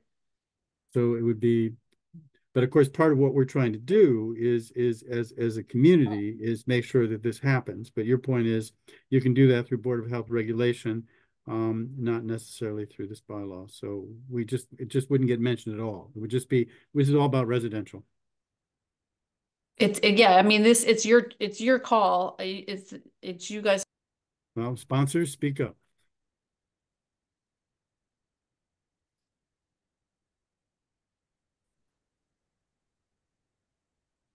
I don't think we're ready to make a decision to move into businesses. Okay, good. So it's going to be Board of Health. Yeah, I regulation. think we would just be mobilizing maybe. I mean, we do want them to, Okay. you know, we want there to be townwide composting. That's the direction we're moving in, but And you there know, are we're ways not to do looking to mobilize opposition because it's murky from the business community. Right now, commercial enterprises are required to source separate organic waste if they produce 1 ton or more per week. 1 ton, yeah, okay. Yeah, so already they're being addressed through state Right. guidelines, and that might, you know, who knows, it could change again in the next 5 years. We don't know. Good. Then we'll leave it at that. 6, haulers provide an annual report to the Board of Health in the weight of tons of trash, recyclables, and compostables collected within Amherst. And finally, again, speak up or just yell, but advantage in awarding contract would be given to those haulers who would dispose of compost locally. We need this. I mean, I don't really care when we do. Okay, good. There's a climate impact. I mean, it's the heaviest portion of Right. MSW. And so if it's going to be shipped a really long distance, it just doesn't make it makes much less sense. We want it processed locally if at all possible. Good. All right. Again, trying to move along. We really, time is of the essence here, but why change the current system? I try to identify 6 reasons. We can jigger the order. Maybe there's some repetition, but essentially the first is, has to do with greenhouse gases. The second is to reduce our dependency on landfills. Now, Andy's pointed out that some of these statistics are debatable or questionable. I could take the statistics out and just focus on the core reason, right? That we're trying to, obviously, we're running out of landfill space. We need to address that. Organics produce, what is it, methane, whatever, but basically they're a source of greenhouse gases, so we'd like to reduce that. It's agreed that the current system that we have is very unclear as to what your options are and what the rules are. And so one of the strong arguments for a town contracted service is that we would have more say over what gets done in our town related to waste, and there'd be more transparency. pay as you go, pay as you throw fee structure is a best practice and will incentivize people. Susan, please. I just wanted to say that I can help with statistics. Andy's is true. It is true that the 30% is the goal that in the solid waste master plan, but it's also true that food material alone is 25% of MSW, and that a large portion of the state's waste is currently being transported out of state, which makes us very vulnerable in a lot of ways. So I can get the more precise number, a percentage. I think it's more like 20%, 25% maybe, that is currently being exported out of the state, but they expect that amount, that percentage to increase over time. Okay. So let me know if you want that info. Good, And I can reach out to you for that, but you should think it's 25% at current, but I can check. Andy? No. I think, is that the only statistic I use here? I think that's, somewhere, no, 40 in number 5. Maybe somewhat repetitive. I went back and forth on this one. Essentially, this is about just reducing what we put in our landfills. In other words, again, it makes the claim that 40% of what goes in landfills is organics. That includes yard waste, compostable products of all kinds, and food waste. George, I'm sorry. George, do you want to say here is to segregate all organics? You just say collect. I mean, you don't really say that it should be collected separately. To segregate, separate, segregate. Okay. Separate or segregate. Okay. All right. Just something like that. Right. It just, because right now we're collecting them. That is true. That is true. At least some of us are, And just a comment, just an FYI, when we say it's 40% of the MSW, it is 40% by weight.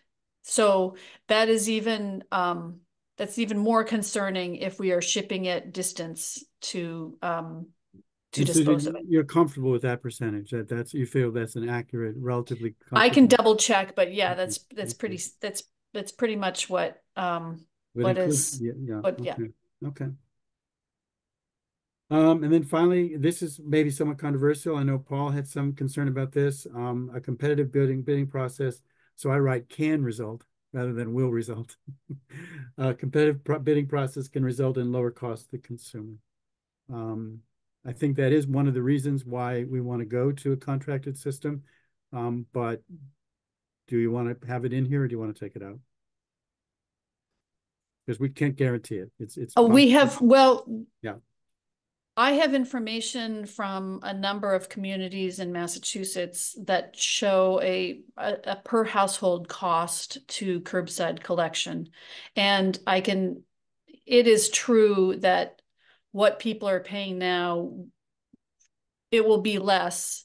The question is how compost collection will impact that number. Bounce, right. It could be a wash, but right. Paul? Well, I think my point is that if you're going to say it's going to cost less, it better cost less, or else, because I don't think you can guarantee that, especially people who look at what they're paying today and then what they're going to be paying when this goes into effect, which is 2 years from today. I just think you have to be very careful about promising cost savings unless you can actually, unless you say we're not going to move forward unless there's cost savings, which I don't think we're saying. I think, because you're going to be changing, there's a lot of different things that are going to change. So you may go to every 2 week or whatever. So you're not, the word can here isn't strong. That doesn't meet your objection. You might suggest just not putting it in here at all. Well, it could be an increase or a decrease, right? Right. We just don't know till the market. I mean, the projection or the evidence, as Susan said, could lead you to believe that, but I don't think we're not promising it. We're just saying so much variability. I've seen so much variability in pricing and in labor costs lately. I would never go down that road. Thoughts of the rest of you? I think Paul's suggesting we take it out. Yeah, I agree. We should take it out. I think I agree with Paul that we don't even want to infer or imply that we're going to get a cost reduction because we don't know. I think that the point really is that having a competitive process helps assure that you have the best price at the time, but it does not assure that it's going to be less because we're in an industry where costs are inflating for varieties of reasons. Yeah, I think that's well put. So you could say Yeah, competitive process will ensure the best cost available at the time, or we could just take it out completely.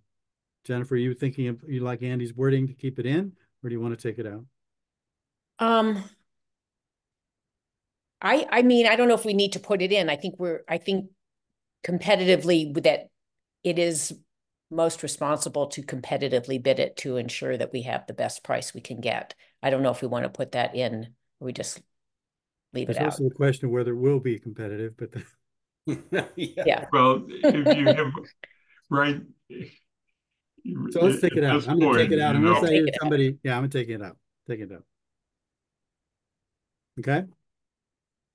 Why an RFP? Down below, I have a bunch of bullet points. Early at the beginning of the meeting, people were taking certain things out, and I wasn't paying much attention. Can you just tell me what are things that definitely should come out of here in terms of that an RFP won't tell us? RFP will tell us, should give us a sense of cost to the consumer, right? We don't know what it's going to cost. The RFP should tell us that. Cost to the town. Enforcement, however, should come out. Complaints, customer service. Yeah, it'll help us understand cost of enforcement or potentially. No, not the question is who will handle enforcement. We get to decide that. I mean, Right. Amherst gets to. I say we because I'm a resident of Amherst, Right. but Amherst gets to decide who's going to handle enforcement, who's going to handle complaints. The RFP is going to tell us how much it's going to cost if we want the hauler to handle those things. So I would just focus on cost to the consumer and cost to the town. Because what additional services are available, you can ask for anything and they will offer it to you at a certain price. The question is it affordable for the town to accept it? So that it's not, the existence of the RFP is not going to decide that. You guys are going to decide that. We're going to decide what additional services we want to ask for. And that's back again to my thought that part of the role of a consultant, if that's where we go, is to assist us in making those determinations. Because I know I'm in no position to make some of these. I need help. And to assist you in making an RFP so that is written such that you have a choice in what your final contract is. Yeah, what we want ideally is a pick list, right? We can pick this, we can pick this. We don't want to pick that, right? Let me just stop for a second. George, how much more do you have? Because I'm trying to keep an eye on the clock now. Well, I understand, but I'm just going through the document, Andy. How much is left? Not much. Yeah, so I would also say the pay-as-you-throw structure also, we can learn a lot from the haulers and what they already have, but they're not the ones that are going to determine the structure. Amherst is. Okay. So good. So a lot of this would be related to the notion of the consultant assisting us, and some of it is the RFP will give us answers to cost. But your point is it's pretty much that's it. It's going to be the RFP. And Mass DEP will be able to provide you with a lot of information about what other communities are doing and what their costs are, et cetera. Good. Okay. So the last thing, Andy, to answer your question is, and this is important, what we're asking the council to address. And so I just list a series of, the first question is, do you agree that we should we should move to some changes of our waste system? Secondly, should we have curbside composting of some kind or other? I'm wondering if 3 should just come out. Because we're not going to, I mean, that's not going to be, we're not going to determine that on the 9th. We just, we're asking them to agree with us that we should amend the process, that it should include curbside composting. And then if you agree with us with that, would you vote to ask the town manager to issue an RFP? I would drop 5. I don't think that's relevant at this point, and I can't think of anything else. Thoughts? Do we want to just, I'm sorry. Just a Go ahead. decision point. Yeah. Do Go we ahead. want to just leave question 4? I mean, we could spend the whole council meeting if we go through all those questions. Well, 4 would be a motion. There would be a motion in the motion sheet. Yeah. That we're going to ask them to adopt if that's where we want to go. But 4 would basically be assuming the answers to 1 and 2 are yes. The answer to 3 would be, okay, there's a motion on it before you. We're going to bring it before you and have you vote on it. Yeah, I think maybe I would just go to there. I don't know if we have to go through all those questions. In other words, the next step would be, given this presentation, the argument we've Right. made, we are now proposing a motion. Yes. Right. And they may ask those questions, but I Exactly. think, Right, yeah. right, The right. motion is to, Yeah, what is the motion? motion is what we recommended months ago. Well, we need to look at the language, because I think at one point we were thinking of 2 consultants or a possibility of 2 consultants. And where I'm at, and that's just speaking for myself, is we're really asking just for 1 at this time. We originally asked for 1. Good. We So asked for, good. what we originally asked is the town manager issue an RFP, and the town manager said he needs a consultant to help Right. him develop an RFP. So that kind of was, but the original request that we voted on as a committee was to request that the council ask the manager to issue an RFP. I mean, I think based on this excellent presentation, then we are asking, which really, I think, addresses questions 1, 2, maybe Right, not, maybe I not do 3. right. So we're We go asking right- for we the, go to the motion. We go to the motion, and I think my thought is quickly is the motion should include some language to the effect that this consultant is also going to assist TSO in drafting a bylaw.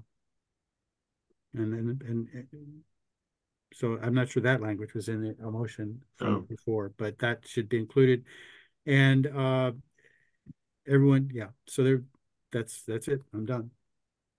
So let me just ask one other question, is that there were 2 documents that I had worked on separately. Are we continuing to include the work plan with as to how we would proceed through this process with target dates, understanding that they are be modified as appropriate? Do we still want that document? Before we go there, can I just add one more thing, George, to your Please. excellent document?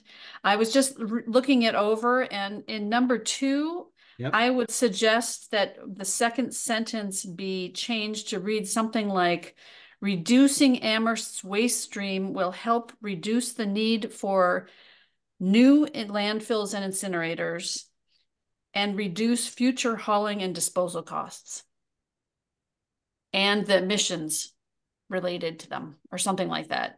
Okay. Yeah, if you would write, would you be kind enough to just write that up and send it to me? Yep. That would be great. Realize you all are trusting me to make some edits here that you're not going to see before September 9th.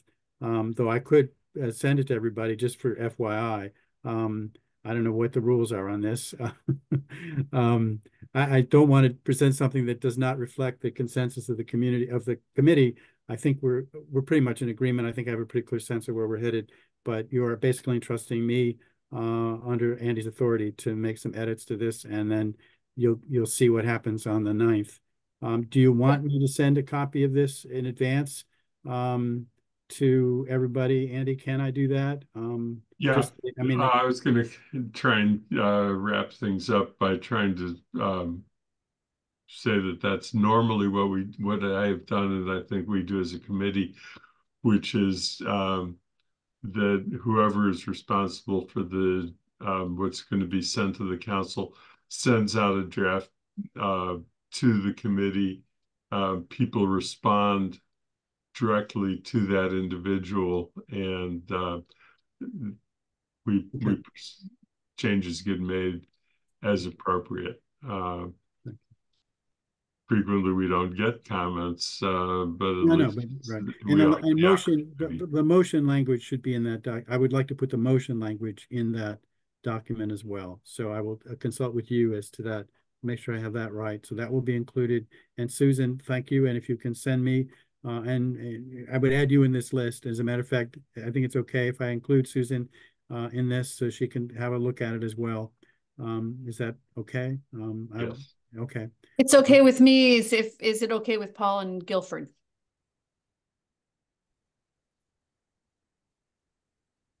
Yes.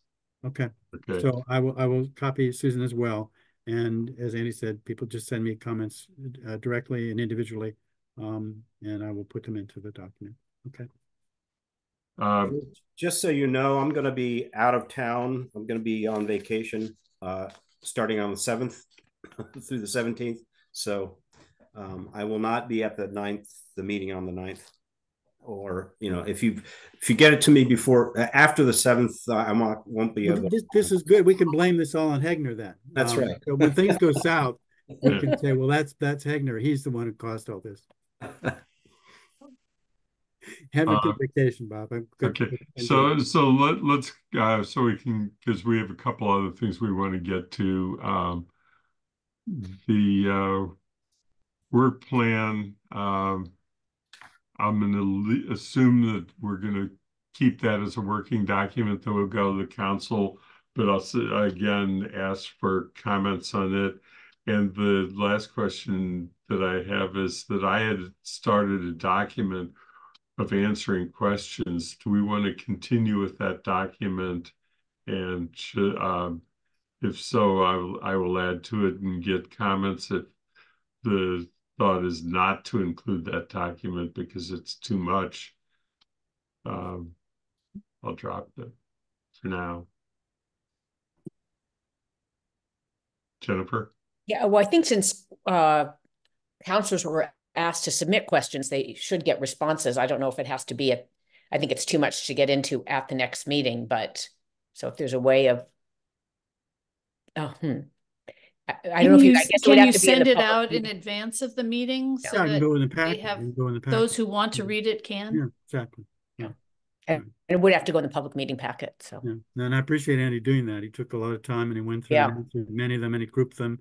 And I think that is important. I think Susan's right, Jennifer's right. Colleagues deserve answers and so if we could put that in the packet in advance of the 9th, that would be good. Okay, then I will add additional responses were they, because I ran out of time, and send it to you and get your comments. Paul, anything? I just need to say I'm going to be signing off. I have to get it on another meeting now. Thank you. To let you know where I'm going to go is I was going to ask it, and I'll just go to this topic right away. The West Street proposal, just so that you know, because you've already seen the comments from DAAC, I got an email back from Myra Ross, and Myra said, we like the plan for making Potwine West Street intersection more accessible. I don't remember whether we took a vote, but there was no objection to the plan, which we thought, and we thought it was very thoughtful. So we essentially have Andy, I have to sign off. So TAC. Guilford is here for that. Okay. So Okay, that's sorry the about other that. topic, Paul, so just you know where we're going. Yeah. So Guilford, would it be helpful for us to make a recommendation to the council now? Have you planned for when you would do this work? Right now would be a good time to make a recommendation. The work will probably start in October, late October at the earliest. So if we could get the approval or the disapproval done, that would be great. And you saw the DAAC was supportive, but or not DAC, TAC was supportive, but had raised with Jason several issues about number of crosswalks and lighting at crosswalks. I think were several of them. Did you, I don't know that we can do anything about that, but did you have any comments on those things? Well, we're the plan has for flashing beacons at the crosswalks. So the rectangular rapid flashing beacons will be at the crosswalks. That was something they were asking about. I think that's what they're alluding to. They would like some additional street lighting, but I'm not sure we can actually install it because of the way the Eversource system is over there. I think their other thing is really for future action is that they would like to look at speed limit again, but that's a whole different process. Yes. George?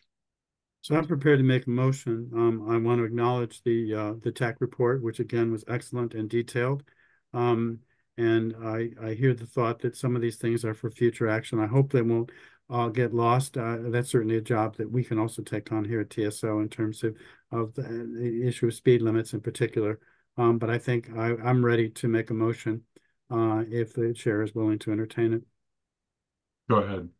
So my motion would be that TSO approves it recommends that the town council approve the planned West Street updates between Long Meadow Drive and Potwine Lane.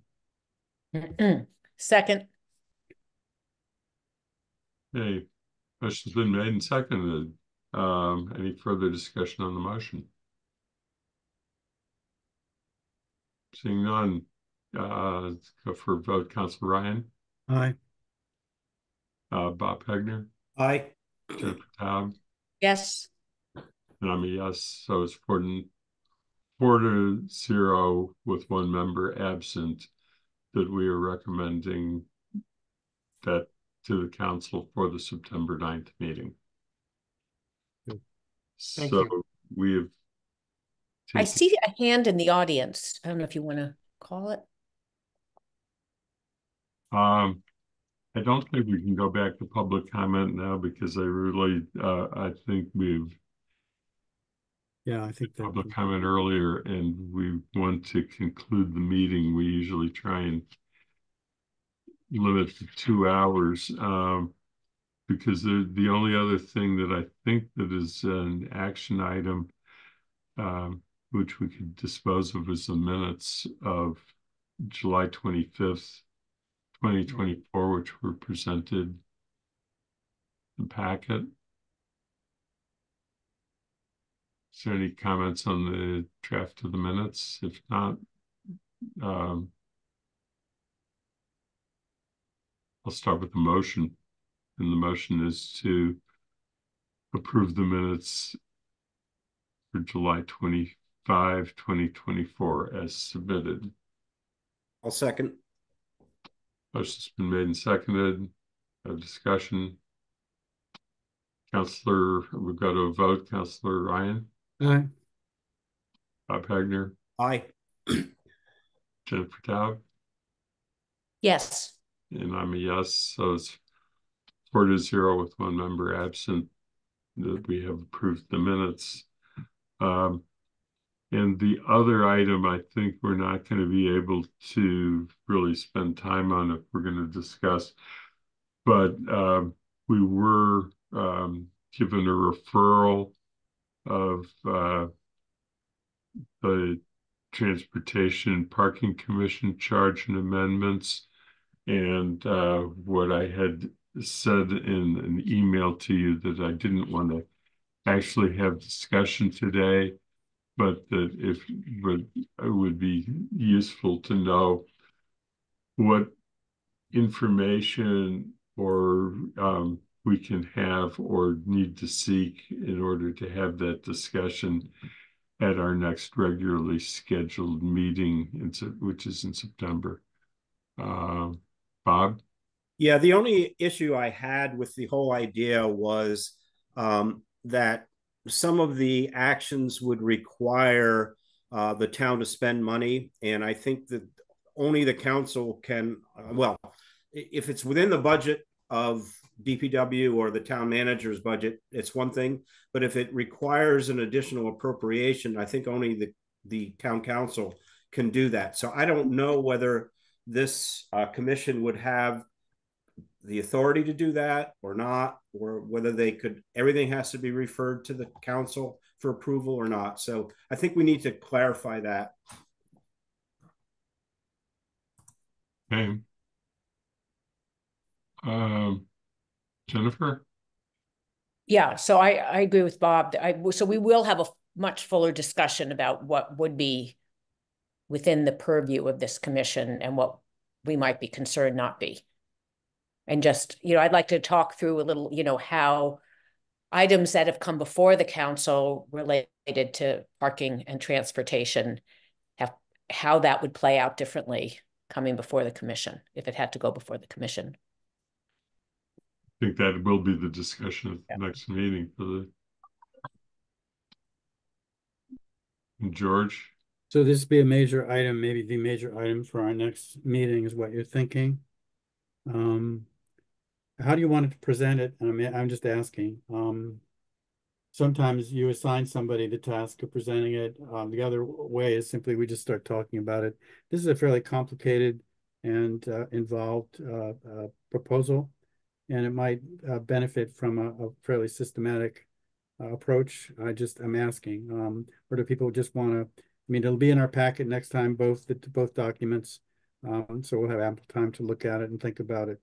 Do people want some sort of presentation and sort of systematic approach? Do they want to just jump in and what does the chair think? I think that one of the difficulties that I'm having with this is that I think that this is a meeting where Tracy Zafian would be really helpful, but she has problems in frequently having work conflicts with this particular time at which we meet, and I have to see whether she's available. I'm just asking about how to approach it. It's got so many moving parts and so many moving pieces. This is something that I think both TAC and Paul are keen on. We could ask them to present it, or how do you want to? I just asking my colleagues, asking you, Andy, how we want to go about this. So it's efficient and we actually cover all the important bases, because there's a lot in there. There is a lot in it, and we do get somebody make a presentation at the next meeting. Yeah. That they have given a lot of thought. I don't know if Guilford was involved in it. I know that Paul obviously has given a lot of thought to the question of how we can address these issues more efficiently than is currently happening.